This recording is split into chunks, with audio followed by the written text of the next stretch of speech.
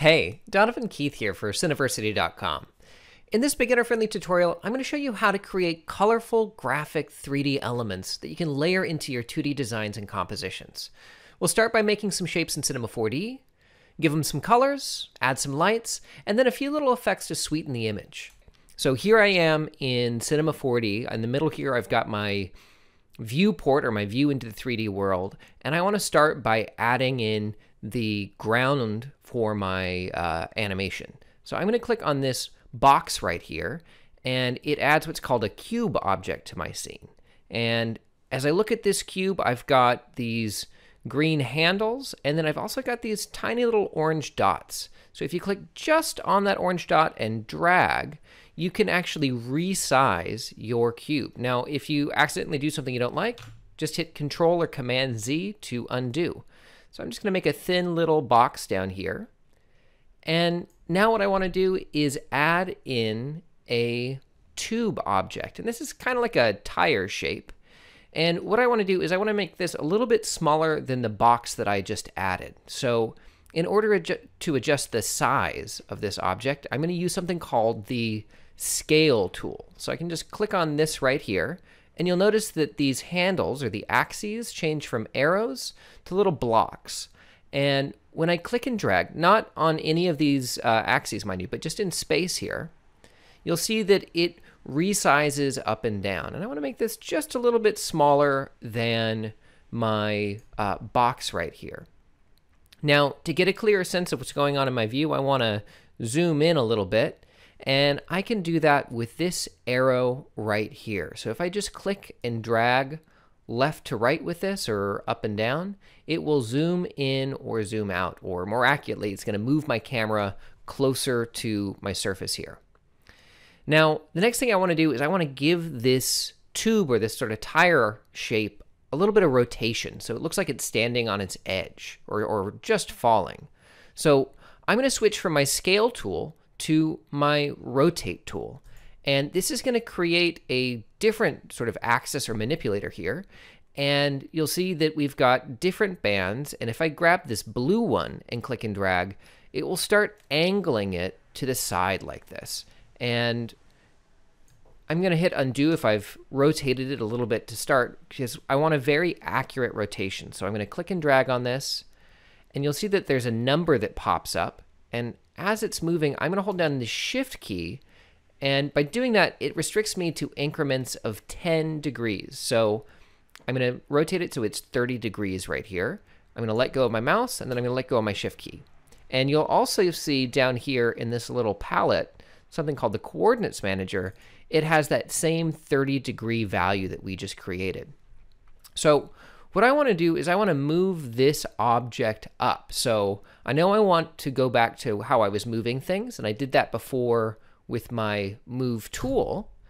And if I click and drag like this, it does move up, but it's not the best way to work in 3D. You generally don't want to just drag things around in this viewport, because when you rotate your camera, things can be slightly out of place. So I'm going to hit undo, and I'm going to go to what I like to call the 4-way view, or the split pane view. So if you just click on this button in the upper right-hand corner of your viewport, what it's going to do is show you your scene from different angles.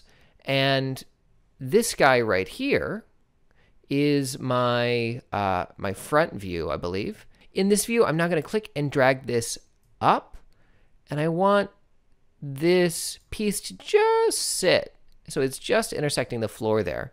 If you're having a hard time seeing it, it's probably because you're zoomed out. So you can go to View, Frame Default, or Frame Geometry, and it's going to fit all of this.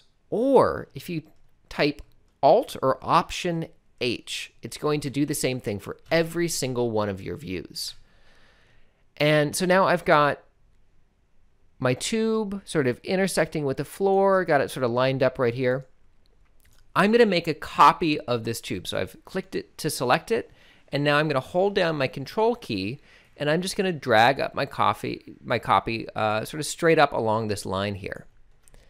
And they're now both oriented in the exact same direction. And this guy, I actually want to have sort of in the opposite direction, so it looks like it's resting on top of the other. So I could come in here and take my rotate tool and grab that blue handle and start rotating and hold down shift like I have done and get it to negative 60 degrees. Or I can come down in here to this coordinates manager, and if it's 30 degrees, I'm going to type in negative 30. If it's negative 30, I'm going to get rid of the minus sign. And now it's rotated the exact opposite of the one below it. So I now just want to move the top one so it's resting just on the bottom one.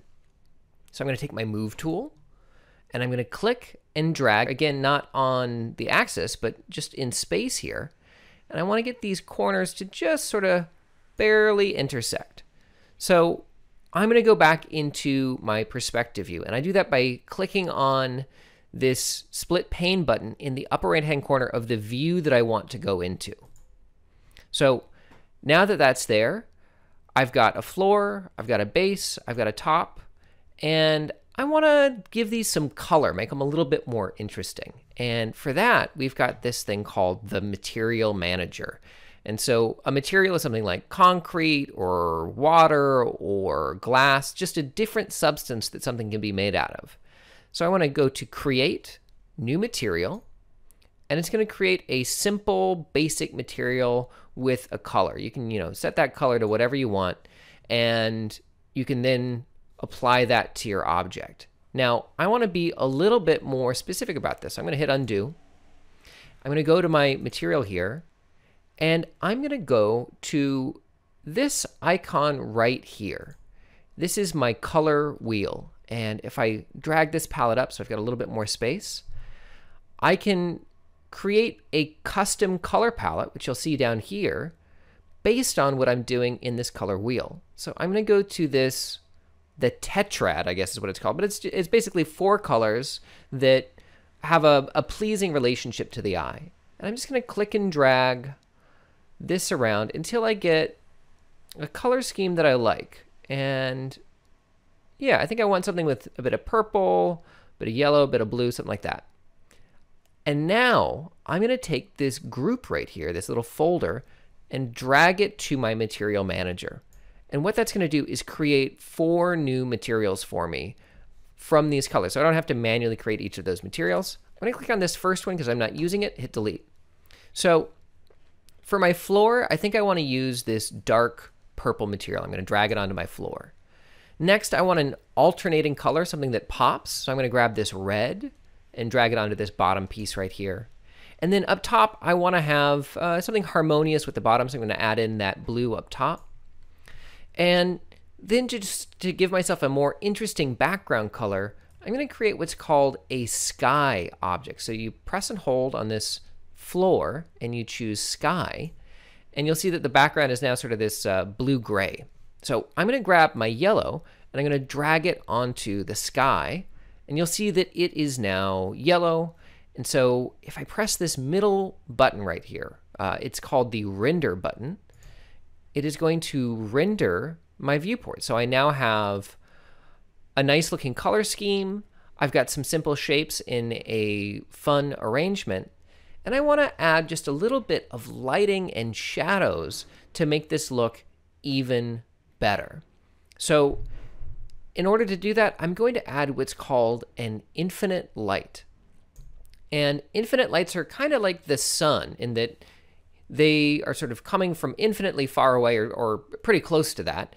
And they cast a nice, really hard shadow. So when I render this, we've got this very dark looking scene, not really perfect. So I'm going to take my light here and I want to rotate it so that the angle of my lighting changes. So I'm going to take my rotation tool again, and this time I'm going to grab my red handle.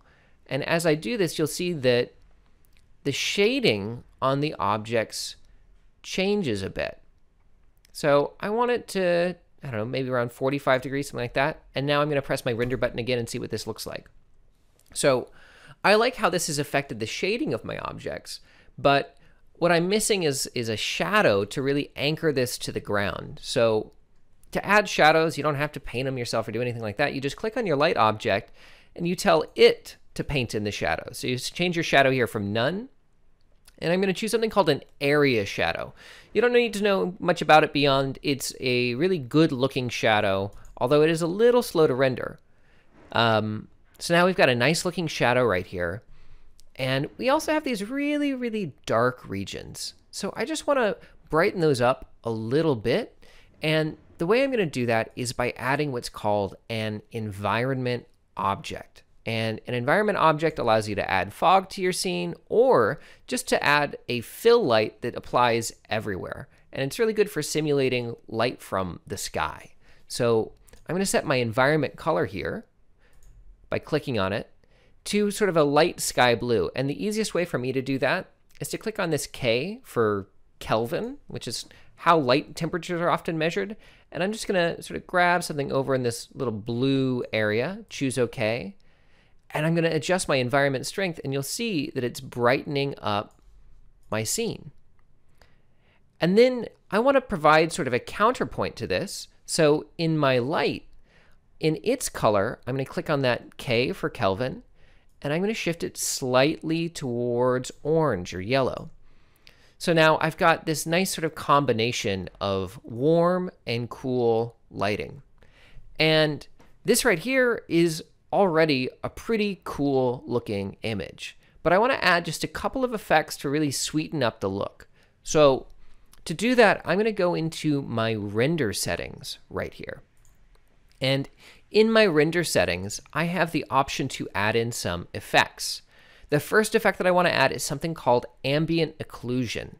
And what it does is it just sort of paints a little bit of shadow in any of the creases in my scene. So if I render this, we'll see that inside of this tube or this hole right here, it darkens up. Inside of this tube or hole, it darkens that up as well. And then we get these nice, really soft shadows down here by the base of our object.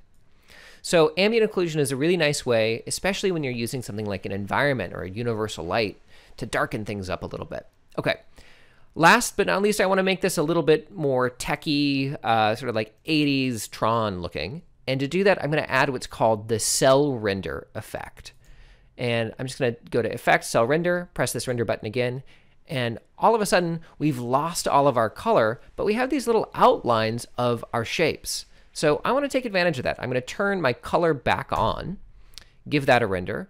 And now I've got this single pixel outline around my shape. But if I want, I can also turn on edges.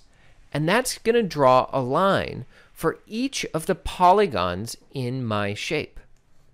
And this is very similar to a viewport mode in Cinema 4D. So if I want, I can go in here and change my display setting from garage shading to garage shading lines. And that's going to show me all of the polygons or the rectangles and the triangles that make up these more complicated shapes. And one of these guys, the cube down here, has just one segment or one rectangle per side. But if I want, I can increase the number of segments or sides here to something like 4 on X and 4 on Z, which is sort of indicated by this direction right here.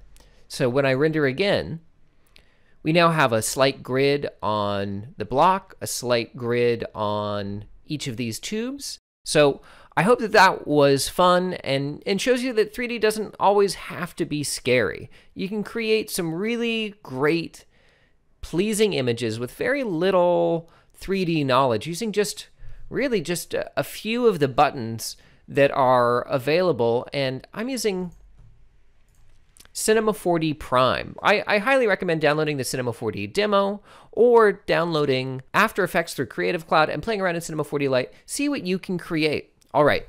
Thank you very much. Bye-bye.